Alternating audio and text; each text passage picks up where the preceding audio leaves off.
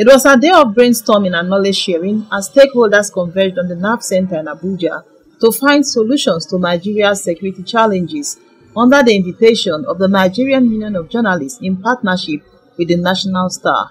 Key players in the security sector took turns to shed light on the issues and proffer solutions. Our leaders have to be more committed towards conflict resolution. We are both victims and culprits. Pressurize government to evolve a system of settlement model that can suit the peculiarities of the pastoralists we have in the country. Let us now go back to what we were doing before. Leave and let them have forest land. All the forest in Abuja. So don't sit down and begin to wait and say it's the police that will do it for us. It is the army that will do it for us. You must be a part of the process. These efforts will not be effective unless we, as a people, adopt a whole chain of justice approach.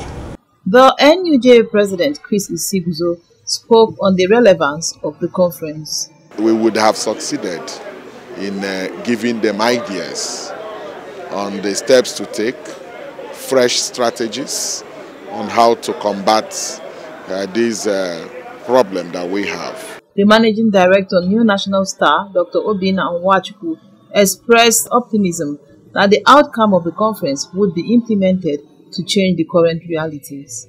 For example, the narrative by the former Director of Operations SSS about Boko Haram were eye-opening, and then other experiences that were shared were eye-opening enough. The military, paramilitary, CSOs, clergy, journalists, market women, and Mieti Allah were among societies represented at the conference.